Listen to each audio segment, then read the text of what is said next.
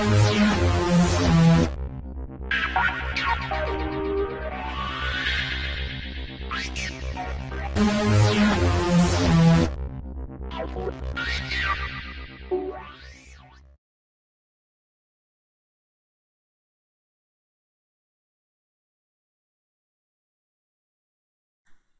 and welcome to another tutorial. Today I'm going to show you how to remove a background off of any image with a solid color background. Once you have your image ready, you want to drag it into your Adobe Photoshop icon.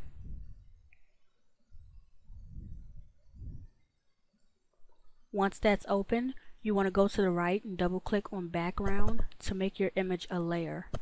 This allows you to edit the image. Then you want to go to the left and find your magic erase tool, and you click on your background.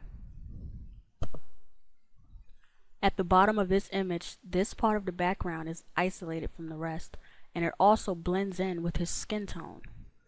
If I was to click on it, this would happen. So I'm going to undo that and find my erase tool. Change the size and the hardness. Then I'm going to outline this part of the background.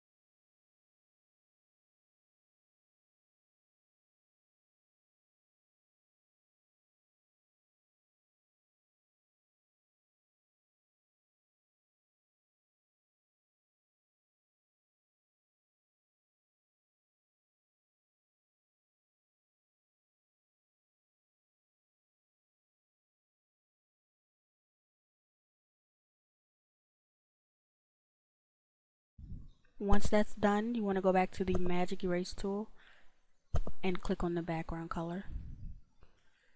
Now the background has been removed. You can move your image around. You can even add another background. Click on the shape tool, the color, any color you choose, and you want to make sure the image is the top layer.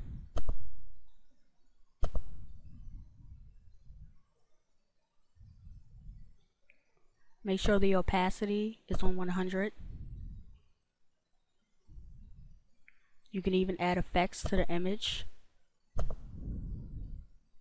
like outer glow.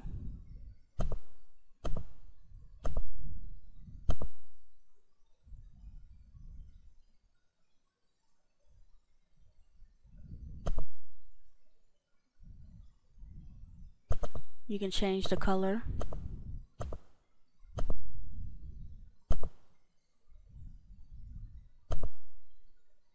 If you want to save it like this, you want to save it as a JPEG.